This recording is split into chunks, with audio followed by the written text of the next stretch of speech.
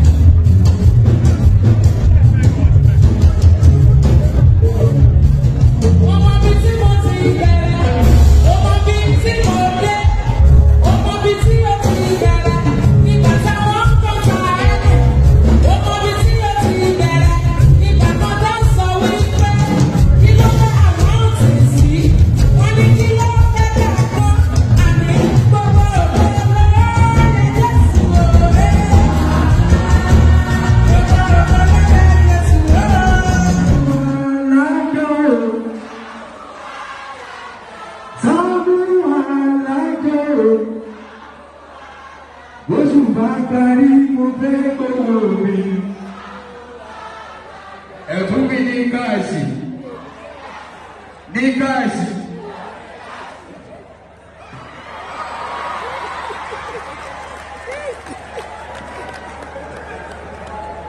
Òní bàjẹ́ fún yẹn ní sórí burúkú.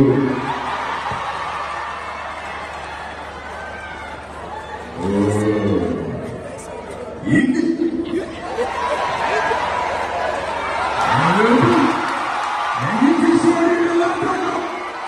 Òní bàjẹ́ fún yẹn. Màá ní ìsọ̀tò lábẹ́ ẹ̀kọ́ àbádùn rẹ̀. Òní bàjẹ́ fún yẹn. Ìgbé. Ìbẹ̀dẹ̀ fún yẹn tó ti fún mi báyìí. Ọdún tí tó gbàdé fún mi ẹni tó ní burúkú. Bàbá ẹ̀jẹ̀ ẹ̀jẹ̀ ẹ̀jẹ̀ bá wù mí gẹ̀ẹ́jì. Ẹ̀jẹ̀ ọ̀dọ́ ẹ̀dùn ẹ̀jẹ̀ kò ní bàjẹ́ fún yẹn ní tó ní. God will bless you.